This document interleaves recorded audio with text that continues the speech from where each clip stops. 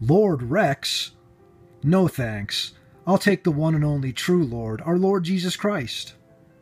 What's that, Lord Rex? You are doing the Uttara Bodhi Mudra? Well, you could just knock me over with a feather.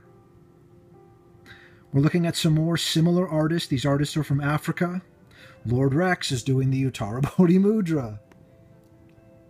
Joe Smat is doing the Uttara Bodhi Mudra, Satan's fake enlightenment gesture. It's deception from Satan and the pride of humanity to pose like this. M. Key is doing the vow of silence, keeping the secret of the biblical world and keeping the secret about him doing the Uttara Bodhi Mudra, the gesture of Satan's fake enlightenment. Busy is busy doing the Uttara Bodhi Mudra. And Mr. Bwasha is also doing the Uttara Bodhi Mudra. What a silly world we live in. And while it is funny at times, brothers and sisters, I always want to say, this is very serious. We've just been doing this for years, and we need to have some humor sometimes. Otherwise, it would be pretty depressing.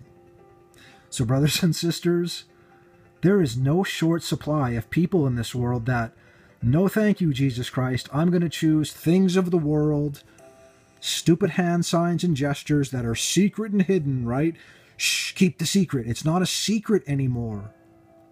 This is the Lord revealing what the world is to the body of Christ for those with eyes to see. That only comes with having faith in Jesus Christ. There's no enlightenment and put your hands together and you're enlightened and whatever. The only real enlightenment comes from God, who removes the scales from our eyes so we can see the truth of Jesus Christ, his death, burial, and resurrection on the cross. He was buried. He resurrected 3 days later. He is our Lord, God, and Savior. God bless you, everyone.